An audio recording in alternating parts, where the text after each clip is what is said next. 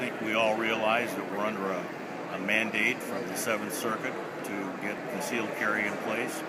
The bill that Representative Phelps put out there was responsible, and it's just what we needed to get concealed carry in compliance with the mandate that they handed down to us by federal court. Could the governor have avoided this kind of an embarrassment? No doubt about it.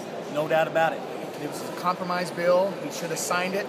And here we are, the stroke of midnight tonight's the deadline to go over the cliff, and he wanted to push us all this, and he wanted to do it the same day that Mayor Bloomberg endorsed his opponent, Bill Daley. I mean, it's just ridiculous. It was all grandstanding, and he should be ashamed of himself. Not only is it sensible, and it's been worked on diligently over these past several months and not years, but it would be irresponsible not to override the governor, because then we would it would drive us into constitutional carry, and I don't think anybody wants that. I'm overjoyed that we were able to pass the legislation in the House.